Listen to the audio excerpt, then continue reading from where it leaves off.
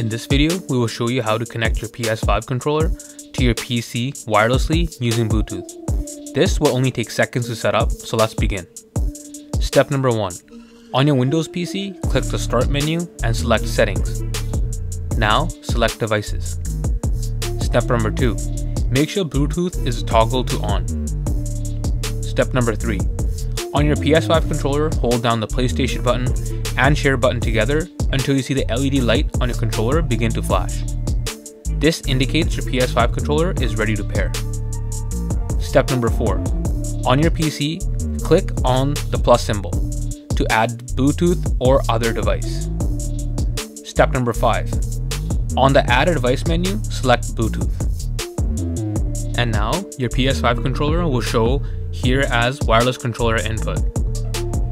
Click on your controller and you have successfully connected your PS5 controller to your PC. Now to set up your PS5 controller to work with Steam. Launch the Steam app and go to View and select Big Picture mode. Head to Settings, Controller Settings, and check the box that says PlayStation Configuration Support.